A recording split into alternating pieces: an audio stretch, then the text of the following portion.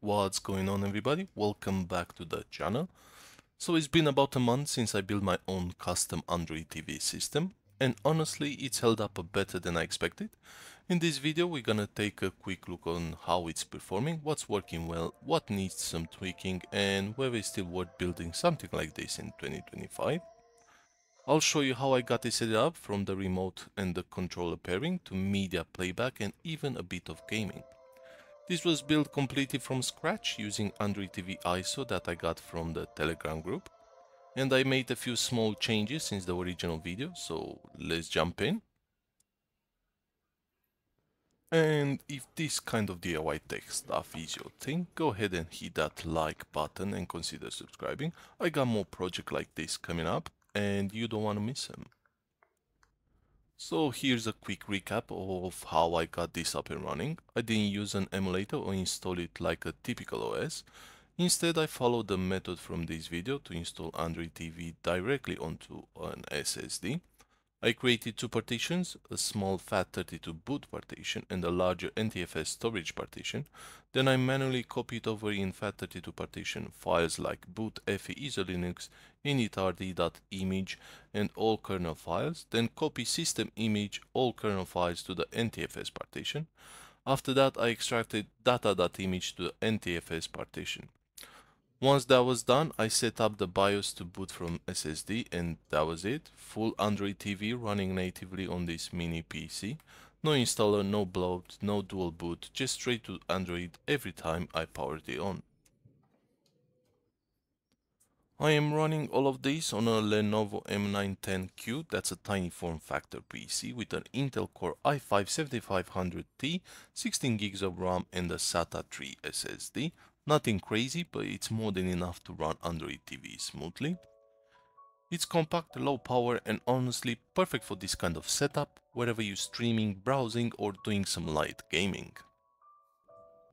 Booting this thing up is super simple, just hit the power button like it's a classic PC setup and a few seconds later you're right into Android TV.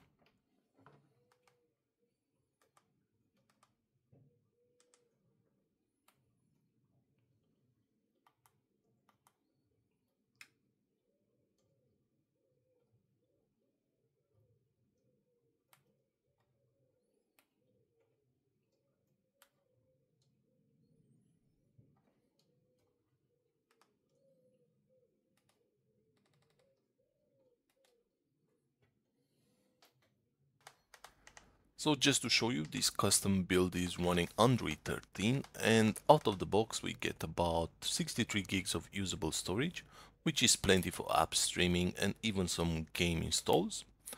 Now let's get our remote set up. I'm starting with Fire TV remote and we're doing this all over Bluetooth. Super easy to pair, and once it's connected it just works like you'd expect. After that, I'm also adding the EasySMX controller, again Bluetooth pairing here, no dongles or adapters needed, works great for navigation the UI and jumping into some games.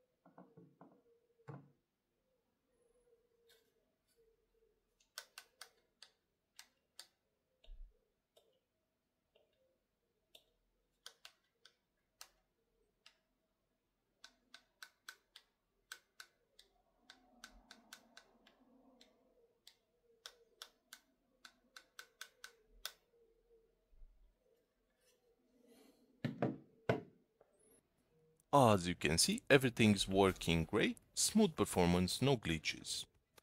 Now let's jump into some media streaming. We'll start with YouTube, loads up fast, video playback is clean and everything works great. The Firestick remote handles navigation really well here too, which makes the whole experience feels just like a proper Android TV box.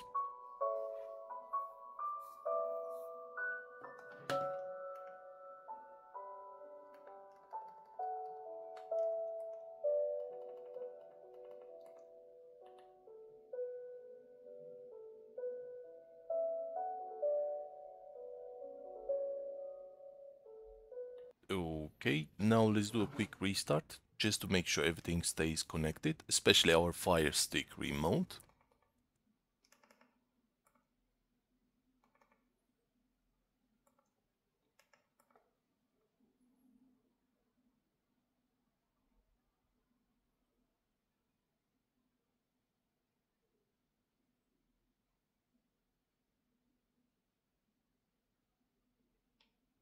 And as you can see, it doesn't stay connected after reboot, but no big deal. To bring it back, just hold the home button on your Firestick remote for about 5 seconds.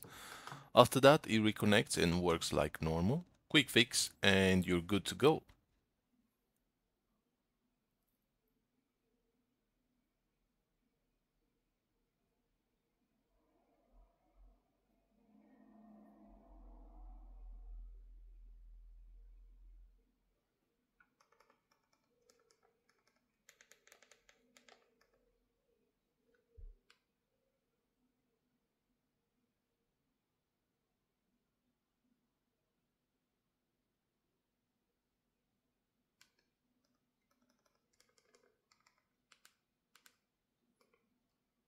Now, this custom Android TV box handles Jellyfin like a pro. Wherever you're streaming local content over your network or pulling from an external drive, playback is smooth, scrubbing is fast, and interface runs perfectly with this Firestick remote.